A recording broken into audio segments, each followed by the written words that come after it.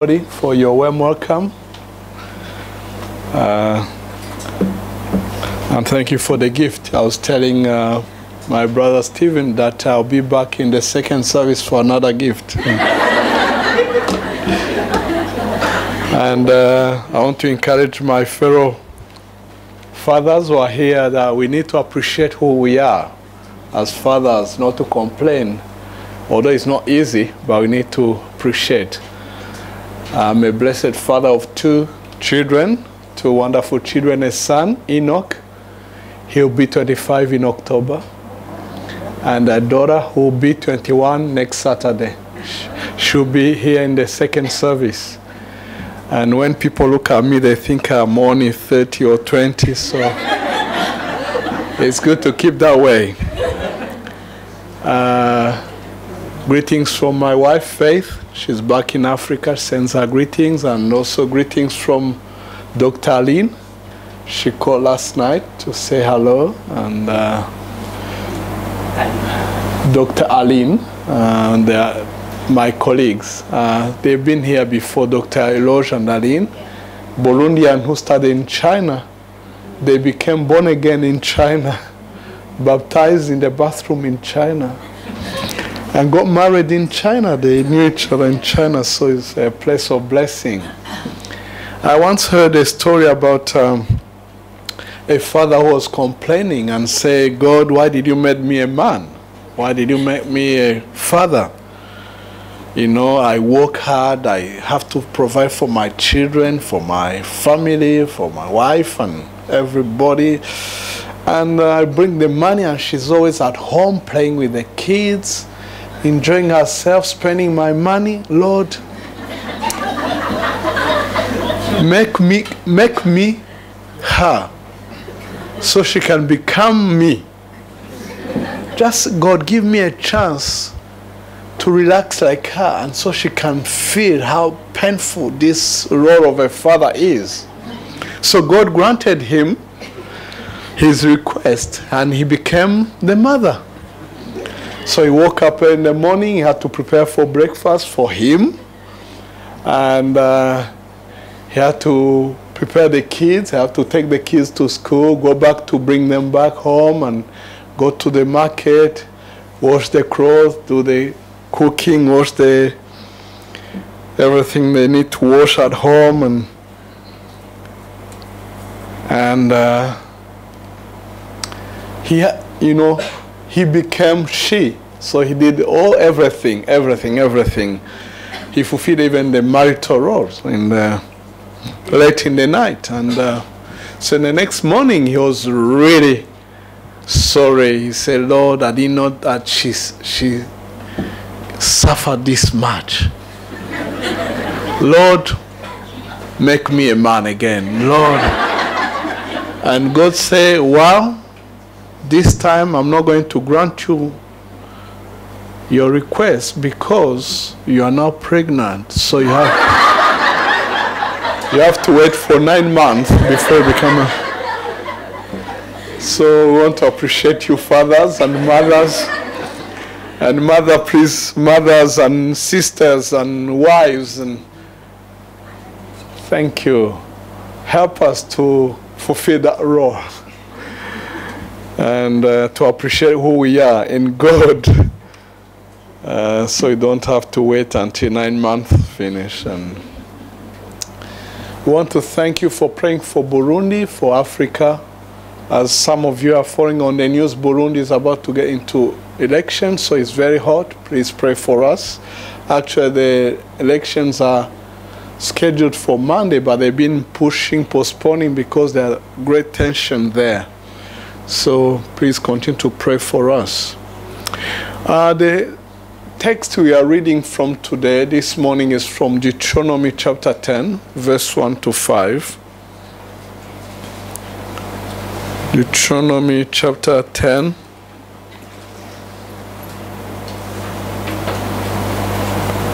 verse 1 to 5.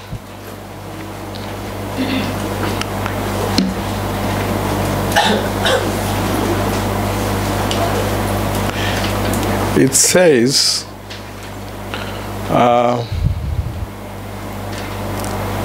I'm reading from the NIV, the New International Version. As I said last Sunday, please forgive, please bear with me. English is our last language. Burundi is a French-speaking country, so I'm trying my best. If I get stuck, I'll speak in tongues, and then the Holy Spirit will interpret for you.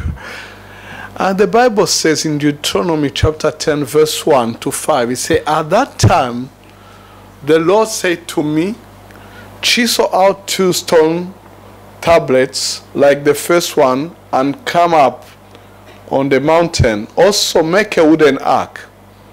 I will write on the tablets the words that were on the first tablets, which you broke.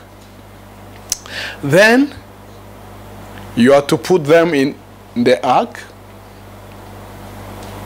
So I made the ark out of the acacia wood and chiseled out or cut out 2 stone tablets like the first one. And I went up on the mountain with the 2 tablets in my hands. The Lord wrote on these tablets what he had written before, the 10 commandments he had proclaimed to you on the mountain, out of the fire on the day of the assembly. And the Lord gave them to me. Then I came back down the mountain. I came back down the mountain and put the tablet in the ark I had made, or the box I have made, as the Lord commanded me, and they are there now. Amen to the word. The word the Lord put on my heart to share with you is this: God wants you back at the top. Amen? Amen. Will you tell your neighbor, God wants you back at the top? The Bible says, when we read this scripture, it says, at that time. Which time? This is a time when Moses have, if I could say, has brought it up. Moses has gone to the mountain. When you read Exodus chapter 31, chapter 32, it tells us the story how Moses went up to the mountain to receive the Lord's commandment, the Lord's law for his people. They have just come out of slavery. They were slaves. There were people who were not well organized. They just worked under other people. So he got out of slavery, but now he wanted to work with them in a proper way. So he said, let us have like a contract. This is what you should do. This is what you should not do. And I'll be your God. I promise you, I'll do this, I'll do this, I'll do. If you obey, if you follow this, I'll make you the head, not the tail. Hallelujah. So they came to a place where they had to have that agreement. So God asked their representative, Moses, the leader, the pastor, the father of that assembly. He asked him to come up at the mountain, at the top. So he went there, spent 40 days and 40 nights in the presence of God. What a beautiful experience. I mean, when you spend only 1 hour in the worship, you just feel wonderful. When you spend few minutes in the word, you feel wonderful. In the fellowship of the brethren, of the beloved, of the saints, you feel wonderful. But this Moses, he wasn't an hour. It wasn't a day. It wasn't only a night. It was a day and a night. But not only a day, not only 2 days, not only a week, but 40 days and 40 nights in a fellowship with God, face to face. Can you imagine? It was beautiful. So after that fellowship, after that talk, after that meeting, God wrote something and gave to him. He said, this is our meeting minutes. This is what has come out of our talk. It was on tablets of stone. He gave to him. So Moses received it and he was happy. But before he goes, God said to him, by the way, that church down there, that people of yours, that family, that assembly, those people whom you brought from Egypt, they have backslidden. They have turned their heart against me. They are back against me.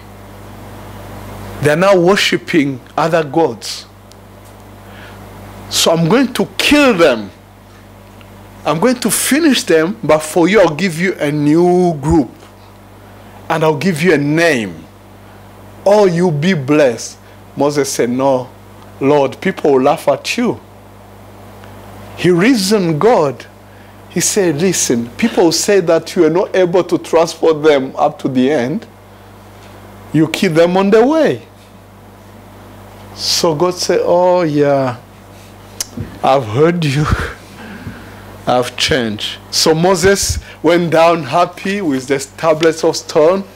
He gets down at the valley and then he heard this noise. He saw what they are doing. They are worshiping a golden calf, an idol. Oh, you are our God. You are the one who brought us from Egypt. The same Moses was at the top, who was reasoning God, telling him to cool down, to be patient with his people. Something rose out of him. Oh, I mean, he didn't know what happened. The tablets of stone were thrown down. He threw them down. He broke them. The work of God of 40 days and 40 nights became a powder in a few seconds. Can you imagine? Can you imagine you've been working on a computer, you've been designing something, and then your child comes in, or you're about to save it. As he plays with the cable, he uproots the cable and you lose the whole work you've been working on day and night. The child feels sorry, but you've lost it. The father feels angry, or the mother feels angry, or whoever, the uncle, the aunt, but it's gone. So this is where this verse comes. At that time, the Lord told me, come up again. Hallelujah. I don't know where you've been. I don't know what you've been through. I don't know where you are. But allow me to say this. God is calling you back at the top. Amen. You may have ruined it. You may have done it in a wrong way, or you've come short. You've done it well, but you wanted to do it much better, but you feel something is missing. God is calling you back at the top. He's giving you a second chance. To some of us, He's giving us the third, the 100th time chance. But no matter the chance, God is giving you another chance. Why am I saying the second or the third? For Moses, this was another time. Remember, when he was in Egypt, he killed an Egyptian, he ran away, and God gave him a chance to do what he has purposed to do in his heart, to take out the people out of slavery. God gave him a chance. He used him. The same man who was a murderer, who killed the Egyptian, he was the same man God used to be a deliverer. Hallelujah. But this time again, God gave him a chance, and he blew it. But God came to the same Moses. This God, the Bible says in Hebrews chapter 13, that our Lord Jesus is the same yesterday, today, and forever. So he never changed. He can change situation. He can change you, but he never changed. So he is willing to bring you up. He's calling you up the top. Hallelujah.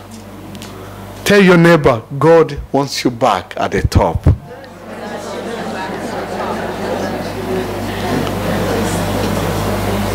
When? In that time, at that time, where you are right now. Some of us are saying, well, I wish everything would be okay, then I can go up. Moses was kind of depressed. He was feeling condemned. He was feeling rejected by his own people.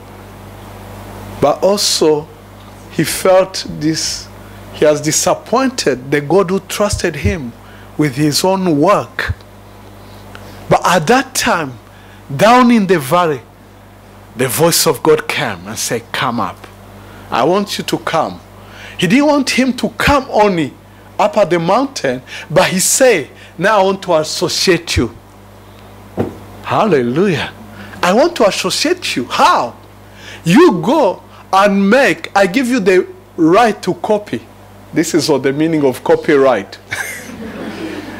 I'm giving you the copyright.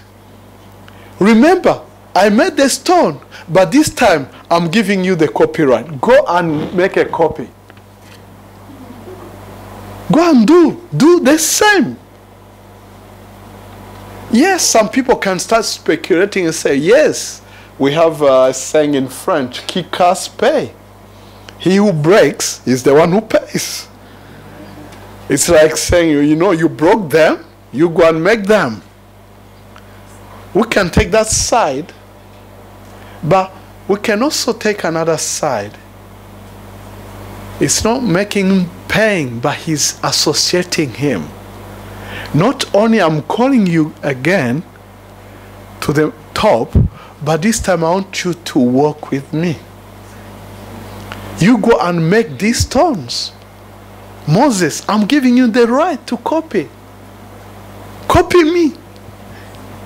Hallelujah. And he did. And God said to him, to show you that I approve you, to show you that I'm giving you a second chance, to show you that I'm associating you, what those stones you are going to make, I, the Lord, am going to write on them. I'm going to put my signature on it. Hallelujah. And I'm not going to write anything else. I'm going to write the same words. Hallelujah. The same words which were on those stones. In other words, yes, you have broken the stones. These are new, but my words stand forever. My plan for you has never changed. My plans have never changed. Moses, you may bring me new stones. You may bring me stones from the valley which I didn't use what I gave you were from heaven or from the top. But I promise you, I'm going to put my signature. Whoever will see it is not going to see you, but will see my hand. Hallelujah. God wants to put his hand on your family, on your business, on your life, because he's calling you back at the top. Hallelujah. Hallelujah, friends. So Moses went up with the 2 tablets of stone, and God did what he did. And Moses came down. He went down at the valley. He went back to the valley, but with the top mountain experience in his heart. With a changed heart. He wasn't the same Moses who went up. He was a different Moses. Why God is calling you up at the mountain, at the top? Why God wants you back at the top? Why? You know why? Because that's where you belong. Tell your neighbor, you belong at the top. This is why God's people, we need to cultivate that spirit of excellency. Always be at the top. Whatever you do, don't do it with mediocrity or don't do it halfway. Do it in a good way. Do it well. Because we serve an excellent God. We are representing Him. Glory to God. That's where you belong. He wants you back. When He created Adam and Eve, He wanted them to be at the top. But they ruined it. They broke it. But God has been making a way to get them back. So through the second Adam, who is Jesus, you and me were brought back to the top. This is what the Bible says in Colossians 3 from verse 1. Now that you've been raised up with Him, seek those things which are above. Tell your neighbor, that's where you belong. You belong at the top. Somebody said to me one day, he said, top, you know the meaning of top? I say, yes, being, he said, no. He said to me, top is trust, obey, and walk in purity. Learn to trust the Lord, learn to obey Him, and walk in purity. You'll be at the top. That's where you belong. Why? Why does He want you back at the top? Because it says His divine plan. He's the one who chose that Adam and Eve will be at the top. You know, He created the mountains, He created the sea, the oceans, the lake, the rivers, the streams. He created the elephant. Yes, the orphans also are created by God. They are not created as orphans, but they are also God's creation. He created the elephant, the giraffe, the big animals, the small one, the birds, those who crawl down. He created the trees. He created all these amazing creation we see. But at the end, He created you and me. We're supposed to be the last. But He said, you are going to take care of all this. You're going to rule, to dominate, to help it grow. I trust you. You came late, but I want you to be the top. That's His divine plan. His plan is for you to be the head, not the tail. Above, not beneath.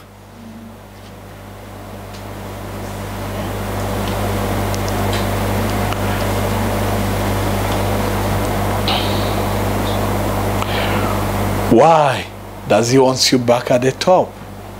Because of what Christ did at the cross. He brought us back home. We may look poor, we may look sick, but deep within, we are always at the top. I was listening at the news yesterday. A journalist, I think, was in yesterday or a night before. A journalist from BBC, a night before, saying about the shooting in South Carolina in America. He said there's something amazing with these people of faith. I don't know if you followed it. He said they have a way of standing strong in the midst of unbelievable situation. I was blessed. He's not a believer. He may be a believer, but he didn't want to show that he's a believer.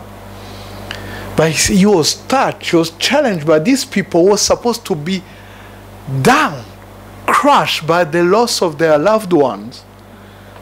Forgiving, they were forgiving. Why? Because they're at the top. welcoming this young man at the Bible study. Why? Because they are at the top. This is why you don't just follow whatever comes. Or if you do this, I'll give you that. You know, I don't know about here, back home. Young ladies, for you to get a job, sometimes they say, why, if you don't sleep with me, you won't get this job. Don't allow that, because you are the top.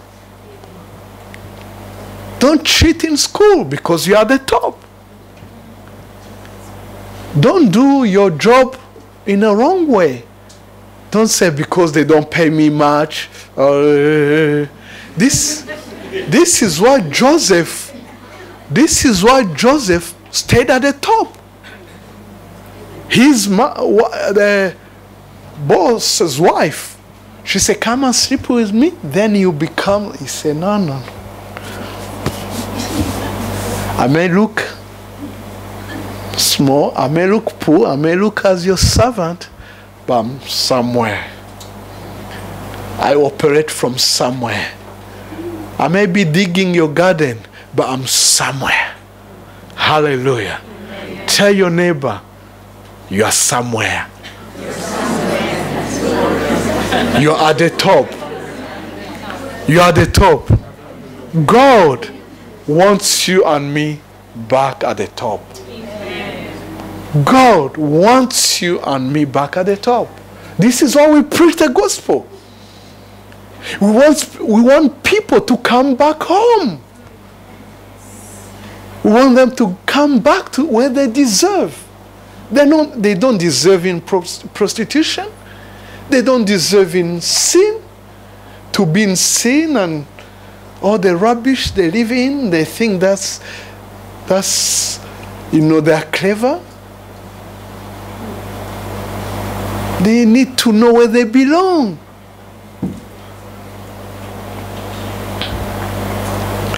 So once you know this, once you have this information, you have to do something. Moses, he could have decided to stay there. When God said, come up, he said, no, no, no, no, no.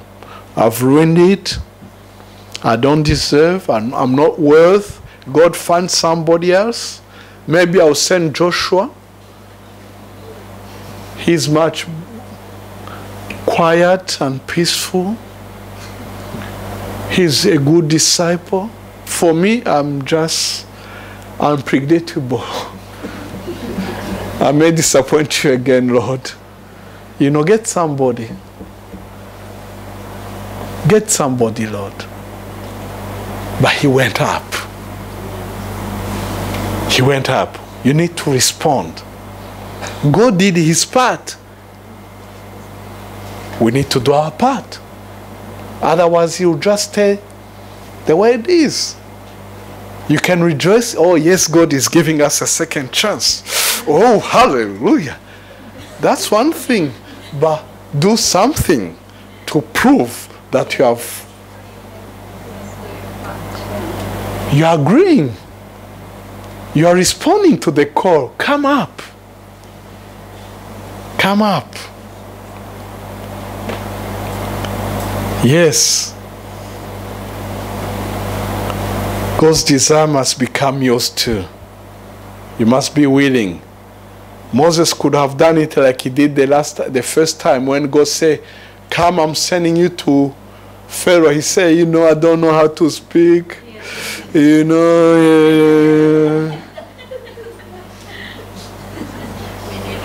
Yeah. That sounds familiar to some of us. Only in Morocco for you it's okay. When God say come, you just come. Hallelujah. You must purpose in your heart. And you must act in obedience. This is what helped the prodigal son. The prodigal son, he purposed in his heart. He say, I know my father. He's good. I'm going back. I know he'll make me somebody. Even if he make me one of his low worker, I know he'll make me. a different person than this. You need to purpose in your heart. The Bible says, then I went up. Moses, he said, then I went up. That means he did something. He acted in obedience to the call. All this come with a changed heart, repented. You know,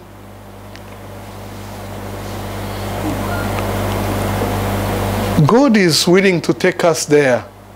Not only to take us there, but He's willing to go with us all the way. And He's willing to walk with us. But we need to deal with some of these issues. Moses had a problem. Moses was suffering. You know which problem Moses had? You don't know? Huh? But let's interact. Moses had some problem. Do you know one of them, which really was up than the others? Yeah? Yeah? You didn't know a problem Moses had, a personal problem?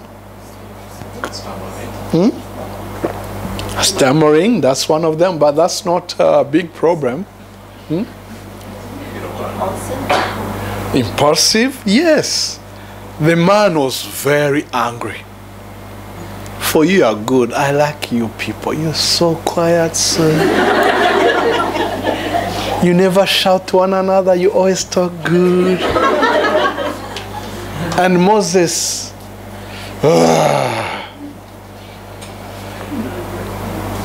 and it's amazing when you read the Bible. I come to a place where I think this thing can become even hereditary. You know, it's strange. I try to place some, because this man, he killed an Egyptian. He goes out, he found an Egyptian mistreating a Jew, a Hebrew. He killed him immediately. No preparation, no seminary, no conference. The man is dead. He's squished. He's buried. He goes up, he meets God, 40 days, 40 nights of glory. He comes down. He throws it down. The man takes everybody to the promised land. He's just few kilometers away. I mean, he can see the land. And God say, you give them the water from the rock. Just speak to the rock. And he gets out with his you people, terrible people. Do you think I'm the one to? And you know what? He lost all his work of 40 years. He didn't go into the promised land because of this. We need to work on this. Yes, God is giving you a second chance. He's giving me a second chance. But let me tell you, it's not going to be like that all the time. We need to be careful. God gave him a chance, another chance. But there was a time he said, please God, allow me just to put a foot there. I said, no way. No way. And the amazing, I mean, we need to face this thing. Call it white or call it black. You need to call it by name. Touch it and say, Lord, this is my problem. What amazed me with this story of Moses, it was written by Moses. Did you know that? The book of Exodus was written by Moses. Deuteronomy was written by Moses. Numbers, Leviticus, Genesis, the first 5 books of the Bible were written by Moses. I mean, I don't know about you. I haven't written a book myself, but I know when we write about our biography and our books, we write the best, what we've achieved. The man has written what he has destroyed himself. This is amazing. This is why the Bible calls him in the book of Numbers chapter 12 verse 3. He was the meekest person on the face of the earth. And this is what blessed me.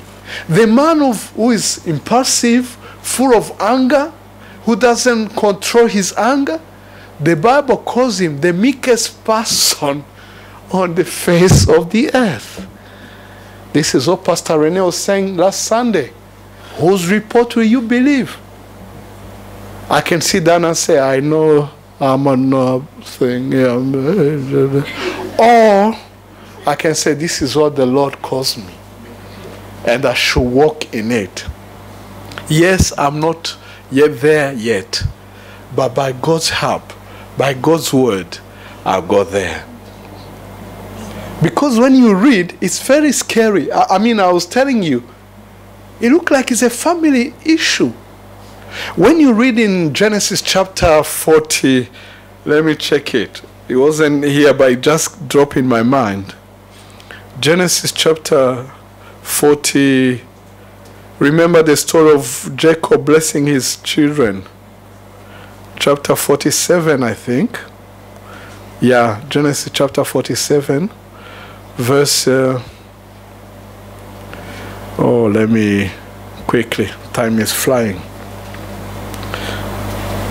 Who remember where he was blessing his children? Is it 47 or 49? Yeah, 49. Genesis 49. He comes to verse 5. This is Jacob speaking prophetically about Simeon and Levi. He says, Simeon and Levi are brothers. Their swords are weapons of violence. Let me not enter their council. Let me not join their assembly. For they have killed men in their anger, and hamstrung oxen as they pleased. Cursed be their anger. That's verse 7. Cursed be their anger, so fierce, and their fury so cruel. I will scatter them in Jacob and disperse them in Israel. So this is talking about the family of Simeon and Levi. And if you know Bible history, or if you have read it, the story of Moses starts with, there was a man from the family of Levi. He went and got married to a woman from a family of Levi.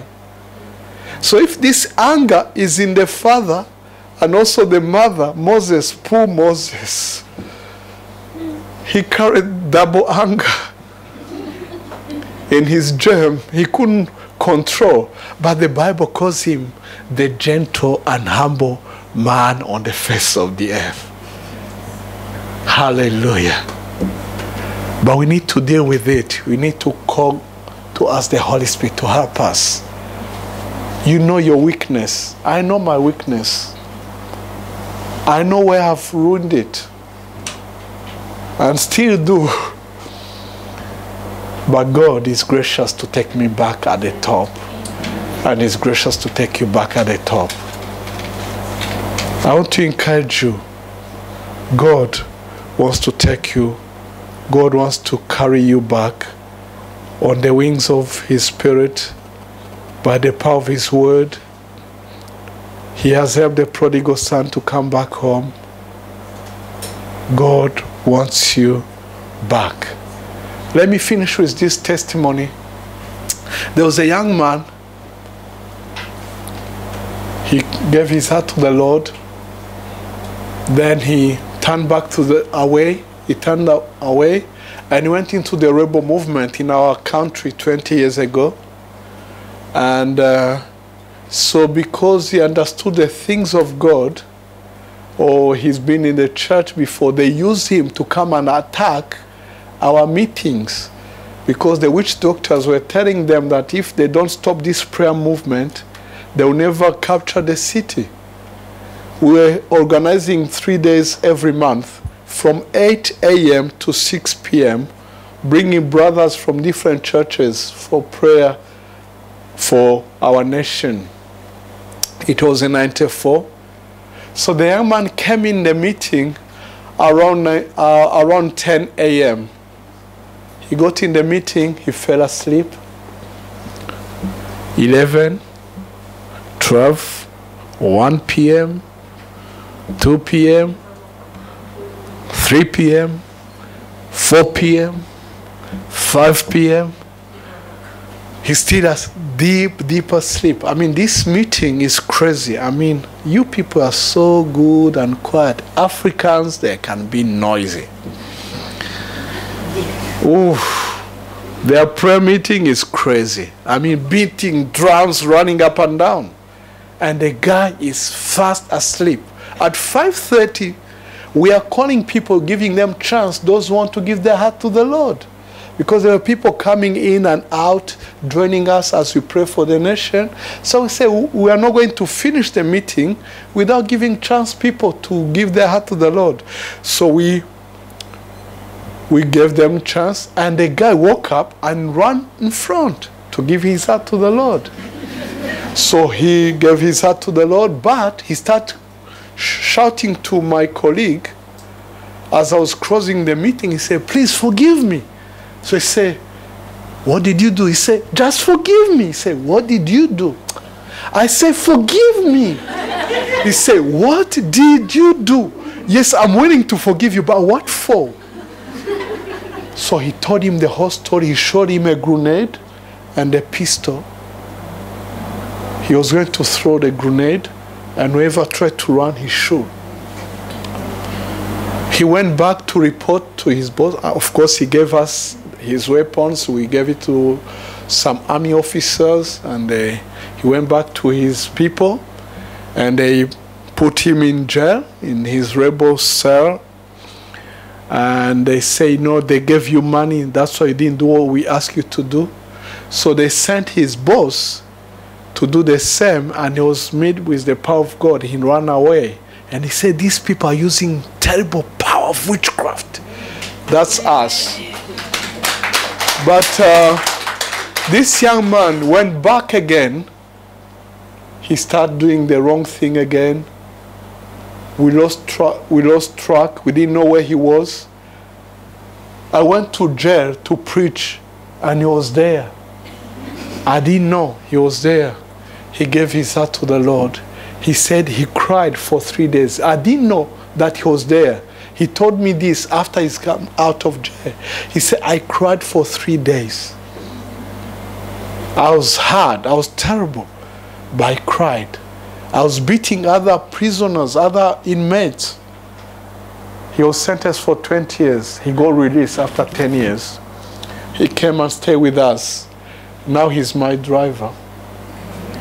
He's in the one for the last 10 years, and he's the one who helps with the security and so on. He's got his own business. He has a car rental business. He has got 3 cars. I say, "You go and do your business." He said, No, I'll stay with you." He stayed with me. He just decided to be my driver, you know. He said, "You've allowed me to have the second chance. I know where I belong now. I'll never go back to this nonsense." And he's bringing many. Now he's married. He's a father of 2 children. Let me tell you, I don't know which level you've gone to. God wants you and me back at the top. Amen. Shall we pray?